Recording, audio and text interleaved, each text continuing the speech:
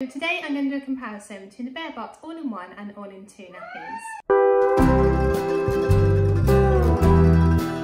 Today I'm going to do a comparison on two of the different Bear Bott nappies, the all-in-one and the all-in-two. They also make a pocket and a wrap, but I feel like those are a bit more self-explanatory about what the differences are, but I wanted to run through the differences on these two.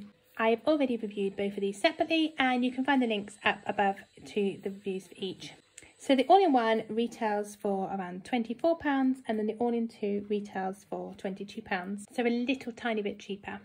I've just put them both down to their smallest settings on the rise. I think the all-in-two has the ability to size down ever so slightly smaller on the leg holes here. I find the all-in-one leg holes a little bigger than the all-in-two. And then the width as well. The actual soaker pad in the all-in-one is probably only the same width as the all-in-two.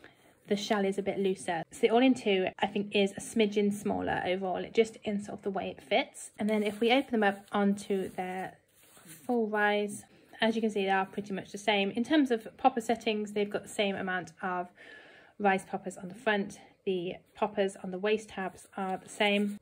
And it's a bit more tricky to see because the all-in-one has got the elasticated waist, but the poppers on the waist panels are the same as well.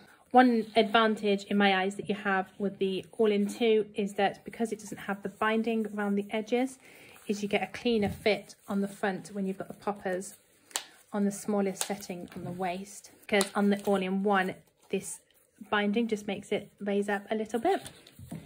But you don't get that on the all-in-two because it hasn't got the binding, it's just top stitched around the edge. When they're on the smallest, the tabs sit nicely together. But that does also translate to when you're on, you know, a wider waist setting. So just like this, for example, you've got, they do line flatter against the body, I think, which with the all-in-one, it does still stick out a little bit. It's really a cosmetic issue though. Back elastic as well, I just think the all-in-two sits nicer. It's just the way, because it's not binded around the edges, it just sits flush with the body and it just gives a cleaner line. So this one is sort of more springy, and just the way the shell is, I think the all-in-two gives you a sort of nicer, smoother silhouette.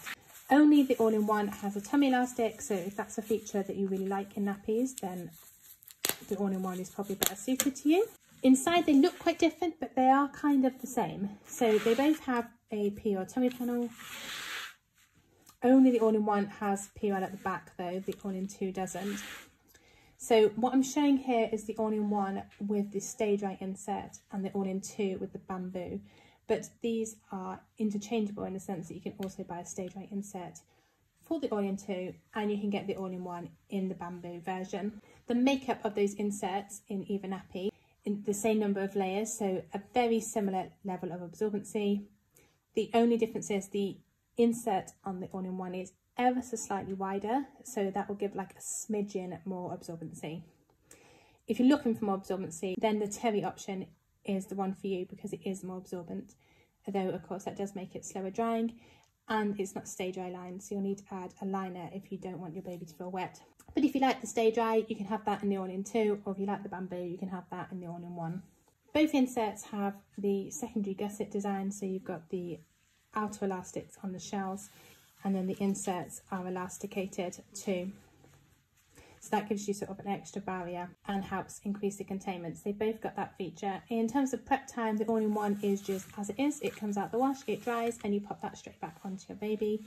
The all-in-two, the insert poppers off, so it's an entirely separate piece, and then you can pop it back on. Obviously that is slightly more prep than just having the all-in-one. It does mean it dries faster though, because you're separating the insert fully from the P-rail, so the air can circulate more easily. So it's that trade-off about whether you prefer the faster drying time or the not having to do any prep. So I hope you found this useful. As you can probably tell, I do prefer the all-in-two. I think for us it just gives a nicer fit, and the faster drying time for me is important. Hopefully it was useful to see the two side by side and help you decide which features are best suited for you and your circumstances.